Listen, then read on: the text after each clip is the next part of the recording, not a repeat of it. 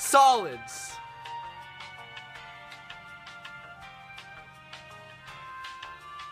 The majority of things we come in contact with every day are solids.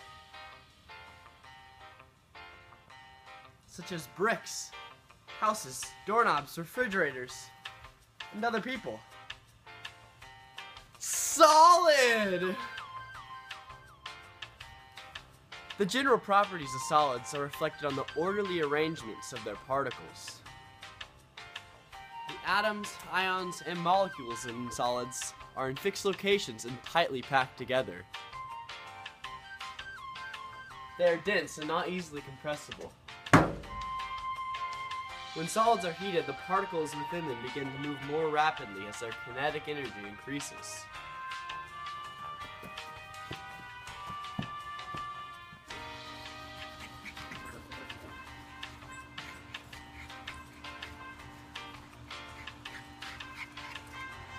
When a liquid reaches its freezing point, the particles slow down and become packed together as a solid.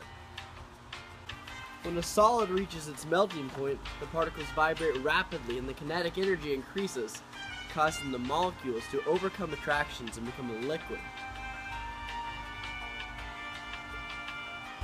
Solids with ionic bonds have higher melting points because ionic forces are very strong.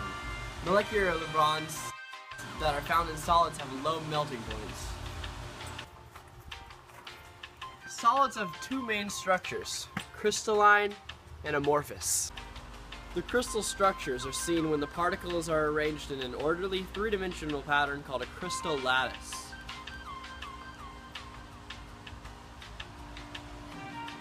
Solid! There are 7 different types of crystal systems. Cubic, tetragonal, orthorhombic, monoclinic, triclinic, hexagonal, rhombohedral. The shape depends on the arrangement of the particles in it. This is called anisotropic.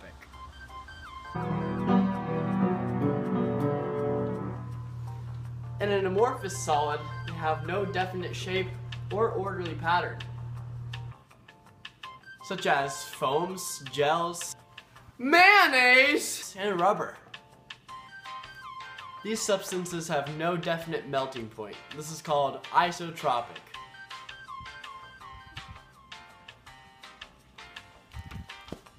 Well, that's solids for you. Solid!